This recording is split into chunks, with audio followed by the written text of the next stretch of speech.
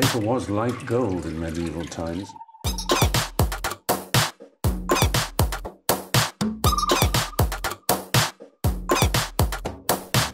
Oh, not tobacco. Sugar. That everything we thought we knew about the world might turn out to be completely wrong. I'm Chef Christine Cushing, and I'm teaching horrible cooks how to be fearless in the kitchen. Today, I work with Melissa, a flight attendant who's frightful in the kitchen.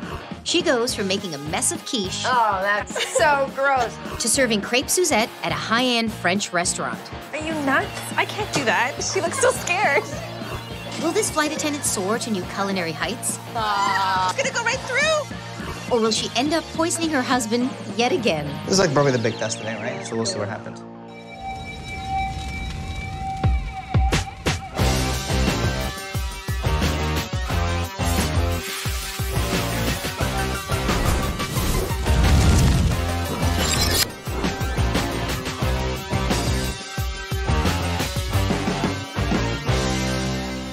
Melissa's a successful flight attendant, but put her in the kitchen, and it's a total no-fly zone. Melissa is a terrible cook. I have no idea. Cooking is not my forte. She's really not a good cook. I don't really want to taste any of her food. One of her specialties once sent her husband to a specialist. She poisoned me once with chicken. I had no idea that you couldn't defrost, refreeze chicken. Traumatized by that experience, Melissa now relies on her mom to feed her family. I do the cooking mostly of the time, maybe around 5-6 times a week. Melissa does need to learn how to cook herself. Oh, if she could cook something really good at the end of this, it'll be great. My job is to teach Melissa how to make delicious home-cooked meals for her family so she doesn't have to depend on her mother. If I'm successful, I'll take her from Mom's takeout to Melissa's homemade.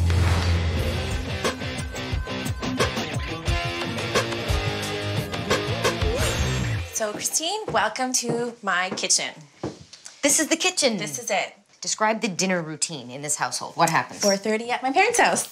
So not much here. What would happen if your mom actually moved away, if she wasn't close by? I would go with her. Are you serious? No, I'm serious. And is there something in particular that you've always wanted to learn to make? I feel scallopini, or I love apple pie from scratch. I want to know why you want to learn to cook now. My family consists of my husband, my 2.5-year-old, and this baby on the way. Yes. And I need to just put something together. Right. And then to sit down and enjoy our dinner together. Okay, I really need to see you take some baby steps because we're really starting from scratch. Yes. The first of those baby steps is to get you to cook by yourself and for me to watch you. I know that you can make scrambled eggs, so you're gonna make me a quiche. Yeah. I got you just some regular ingredients from the grocery store. This is what you have to choose from. You don't have to use it all. And I already pre-made the dough, so you don't have to worry about that. I'm so nervous to cook for Christine. I can't believe that this is actually happening. So what is this? This is milk? And what's this? How many eggs am I using? Melissa's instincts are really non-existent in the kitchen. Oh yeah, both you and I have to taste this, Oh, so no, let's... you're on your own. No, I am not on my own, girl. There's food poisoning, you're sharing with me. Let's cut some of this. It's either ham or turkey. That's enough cheese. That little fork is just scraping all those lovely little bits from the non-stick pan. No. Oh. Melissa scrambled her eggs and then put it into a raw pastry shell and then put it into the oven. Gross. Hot. Some little salsa on it. Yeah, salsa. That's gonna save this quiche. Okay. All I can smell right now is raw dough and salsa. Check this out. Uh-oh. Get yourself a fork, too, because no. Oh, yes. I'm with child. Yeah. Baby, get ready for it. You're gonna have a nice little surprise. Oh, no. Close your eyes, plug your nose. You don't taste a thing. That's not the point. Oh, so gross. It's all yours, baby.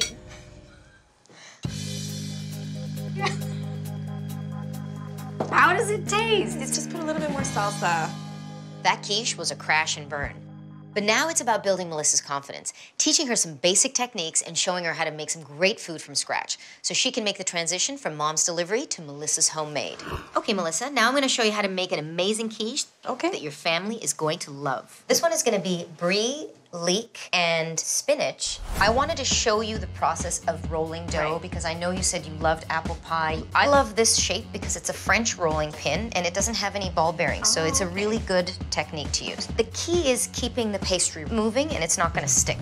Okay, so now you see how you're turning it into a rectangle all of a sudden? So instead of putting equal pressure around, I'm just putting pressure on one side and this side doesn't get any bigger, you see? Now this takes some practice, obviously. You're gonna do the next one for me. Okay. Oh. Look at you with your French pin, I'm so excited.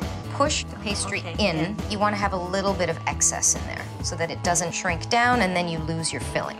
Oh, look at that. Blind baking the crust, sometimes called pre-baking, is something I do always when making a quiche.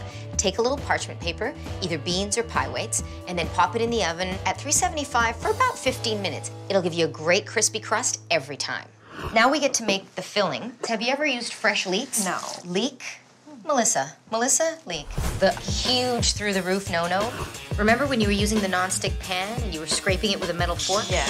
Always use either rubber or wooden utensils because you're actually scraping up the bottom of that and it's going into the food, so that's a no-no. This is how we get flavor. Medium-high heat, little bit of melting butter. Leeks are gonna go in. A couple of handfuls of the baby spinach. Okay. I love to add some fresh grated nutmeg. Oh, look at that. Smell that. Oh, wow. If you go to the pre-ground stuff, It doesn't smell like that. set it off to the side. So now, a very common misconception about quiche. You're not actually cooking the eggs prior because they're gonna cook in your pastry when you put them in the oven the second time. Here I'm using a 10% cream. So you just wanna make sure that all that egg white and yolk is dissolved. Do you smell, is your nose telling you? I do. And what you're looking for there is you see the golden edges? Yes. That tells you they're done. We're just gonna let those cool slightly. Just take a little bit of that. And now you can just crumble in some of that brie. Perfect. Look at Just that. fill that, and it's gonna go back in the oven. Now Sounds we've good. turned it down to 325. And then until 20 minutes. Moment of tart. Ta-da! Ta-da! Now, Melissa, unlike your leaky quiche, this is a tart that anybody in your family would fall over if you served it to them. Do I need to close my eyes, plug my nose? No. Oh my gosh. It's really nice. And now, do you taste all the different elements? I think it's so good. It's a definite party in your mouth. All these flavors. So I'm gonna keep pushing the envelope on that pastry side, but I think we're gonna sweeten things up a bit. What's your favorite dessert? Apple pie? Bingo. Coming up, Melissa comes in for a landing at a pie factory. Now, have you made pies before? I've never made anything before. And later, she's in for a bumpy ride when she attempts to make crepes tableside. Looks like brownie, huh?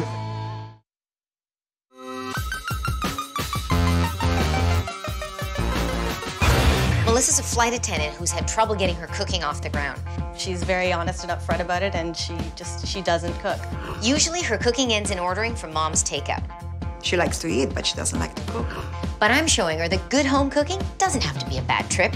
And what better way to get Melissa's culinary spirits to soar than by showing her how to make her favorite dessert, apple pie.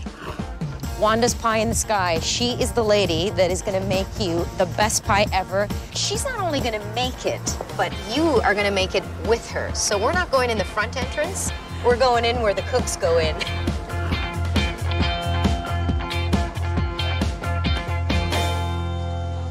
Wanda, this is Melissa. Hi, Melissa, nice to meet you. Wanda. Nice to meet you. This is your new assistant baker. Now, have you made pies before? I've never made anything before. Okay, experience is what you need. Bring it on.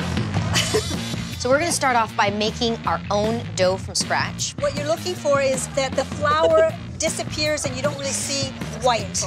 Once it clumps nicely, dump it on the counter and ball it up. And then we'll be letting it rest in the fridge. So next, we go over to the big machine called the sheeter. This machine will take our rested dough and roll it out flat for us, so we don't actually need the rolling pins this time. But if Melissa's not careful, the dough can stretch too much and tear. I can't. I'm afraid it's gonna go right through. Yay, very good.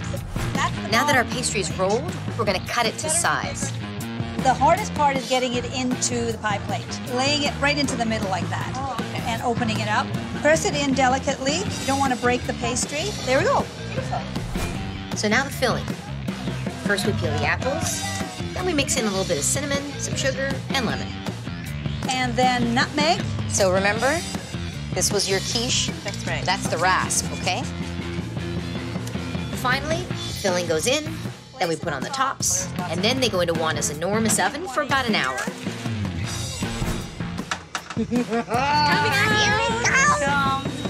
We got smell-o-vision. Wanda, thank you so much. My pleasure. I think today learning how to make apple pies has really helped me. Oh my God. I would definitely serve this pie to my family. They would absolutely love it. I do think I'm prepared for the next level. We'll see what Christine has to bring. Now the next step on our journey from Mom's takeout to Melissa's homemade, I'm showing Melissa another dish that her family is gonna love. Melissa, now it's time to do a little cooking together. This is kind of the next step where I get you a little more confident. We're gonna make chicken scallopini piccata and a really quick northern bean sauté. Sounds good. And no poisoning. No. So with any meat, never thaw and rethaw. So if it's frozen, keep it frozen until you're ready to use it. Okay. And if you thaw it and you're not gonna use it, just cook it and put it in the fridge for later. Otherwise, you have to throw it out. Okay. So we're gonna start with 2 chicken breasts. We're going to pound them with a mallet until they're about 1/4 to 1/2 inch thick. This is gonna make the chicken cook more evenly throughout. So a little bit of flour, it's gonna give us a bit of texture. Always put it in away from you like that. So do the second one for me. So this first step is not gonna cook it fully. It's gonna give us some color. It's gonna brown the chicken a bit, and it's gonna introduce a little bit of that flavor into the sauce. So we went from the nutmeg grater, and we made the pie, the big rasp. So this is another version of the rasp. And not to the white part, just like... No, you are paying attention, and you're remembering everything. I am absorbing all of this. Now we'll take the chicken off the heat. Then we make the sauce, which is garlic, your lemon zest, and the chili flakes. Then we put the chicken back in, and it's gonna finish cooking in this great little sauce. Give it a little swirl.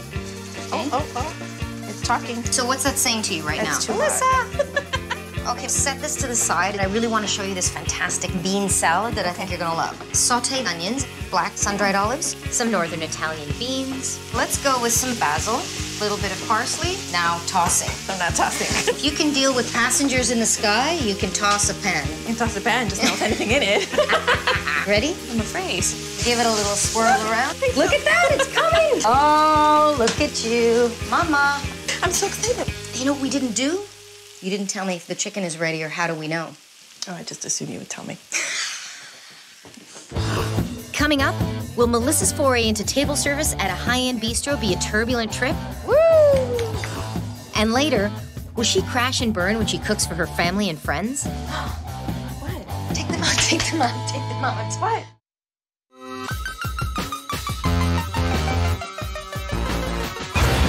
Melissa's a flight attendant who's just awful in the kitchen. Melissa is a terrible cook. But I'm trying to help her reach new culinary heights.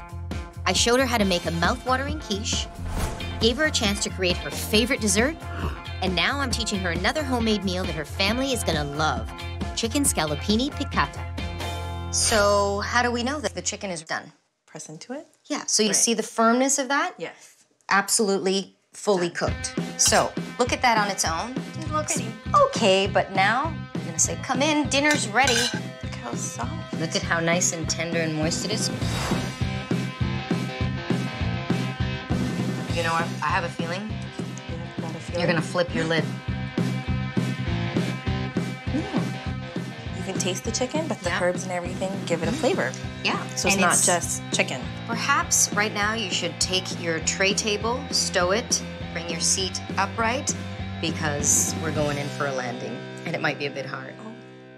I've given Melissa some great basic skills in the kitchen. Now it's time to turn up the heat. We're off to DDA, an upscale French restaurant, where Melissa will be making a classic dessert for paying customers. If she can pull this off, Mom's Takeout is gonna be a thing of the past. Come this way. Okay, so this is a beautiful, super high-end French restaurant. In a very short while, this will be filled with patrons for whom you will be serving Crepe Suzette. What is a crepe Suzette? Well, we're gonna go find out. Salut, Didier. How are you doing? Very good, how are you? Let me present to you Melissa. I'm Melissa. This is Didier, the chef, his place. This space is yours. We will work. If you need anything, we'll be happy to be with you. Okay, thanks. Merci. So crepe Suzette is a classic French dish. It's crepes that then get mixed in with a butter, sugar, orange flavor, a little bit of orange liqueur, and they get flambéed. That's dangerous. It's a bit dangerous, yes. This is a little paper towel that's just soaked in some oil. This is for keeping the pan well oiled, but not adding too much to it. Go to simmer, just about 2/3 full. Add the batter and swirl it. Just kind of loosen it up, flip it over. So that is the crepe. I feel pressured. So you gotta flip it. Okay, so it's a little burnt. A little burnt. So Melissa's starting on the crepes and they're not looking so good. She's not getting the hang. It's a rhythm, it's a dance. It looks like burning. Huh? What Melissa doesn't know about the crepe Suzette is she's gonna have to go tableside and serve them, actually flambe them in front of guests. Okay, give me another one. Oh, Suzette. Chef, what's our time? How many do we need to make? We need 25 taps in 25 minutes. I'm gonna have to step in, give her a hand, cook a few of these crepes. They're looking better though. Okay, Melissa, we got them done.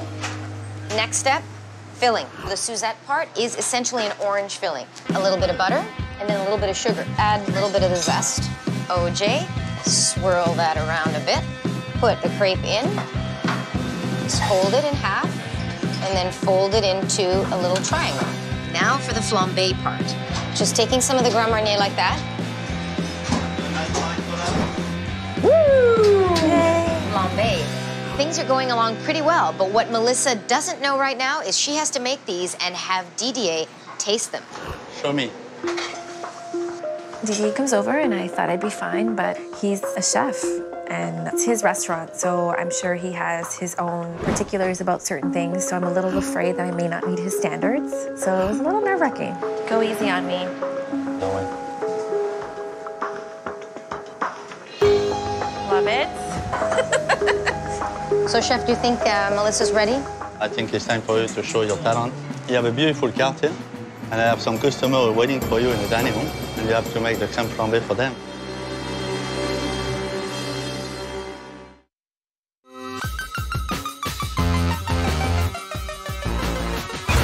The chef has tasted Melissa's crepes, and guess what? He likes them. So now it's time to send her out to serve tableside. I have some customers waiting for you in the dining room, and you have to make the crème flambée for them.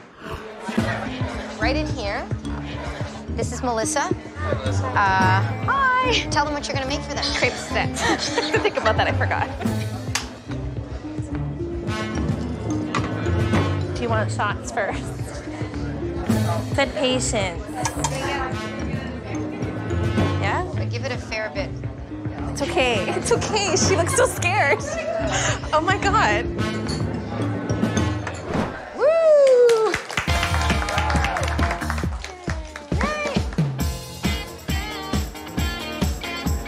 Nice sweetness to it. It's really nice. It's fabulous. I don't think I thought that I would ever be serving tableside at a high-end restaurant. Hearing some positive feedback was really nice to hear. It gave me a little bit more self-confidence.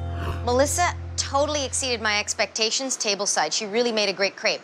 Now, though, it's time to go back to her place, cook solo for her family. That's always tough. Melissa, it's cooking time, and this is your solo performance. I'm excited for you. What you're gonna be making is veal scallopini marsala. You have 1 hour. All the techniques that you're gonna use, you've learned before. All right, how you feel, good? Scared. Scared. I'm a little nervous to be cooking for my family and friends, just because one, it's my mother, and the rest all have comments.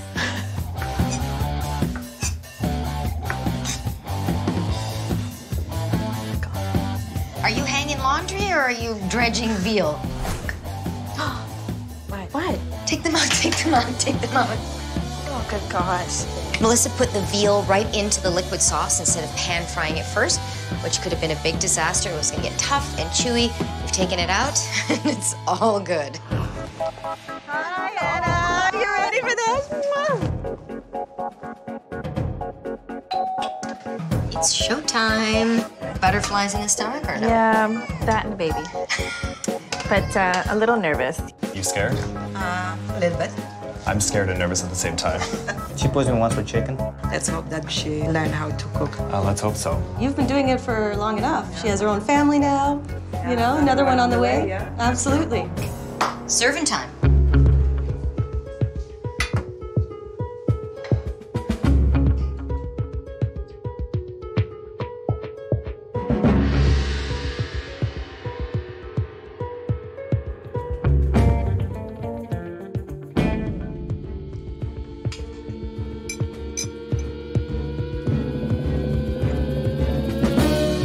Fabulous. Melissa, it's delicious. Really? Yeah, it really is. They're just perfect, Melissa. Yeah. You passed the test. Melissa's journey has been extra special because remember, she was always depending on her mom's food. Now she can take charge of her own kitchen. She's got lots of great recipes she can try, and she won't be calling mom for takeout anymore. One last surprise. Wow. This is the pie that Melissa made at Wanda's Pie in the Sky. I don't think I can compare where I was before to where I am now. I think this whole experience has made me absolutely fearless of that kitchen and makes me want to take on more challenges with cooking. Visit myviva.ca/fearlessinthekitchen.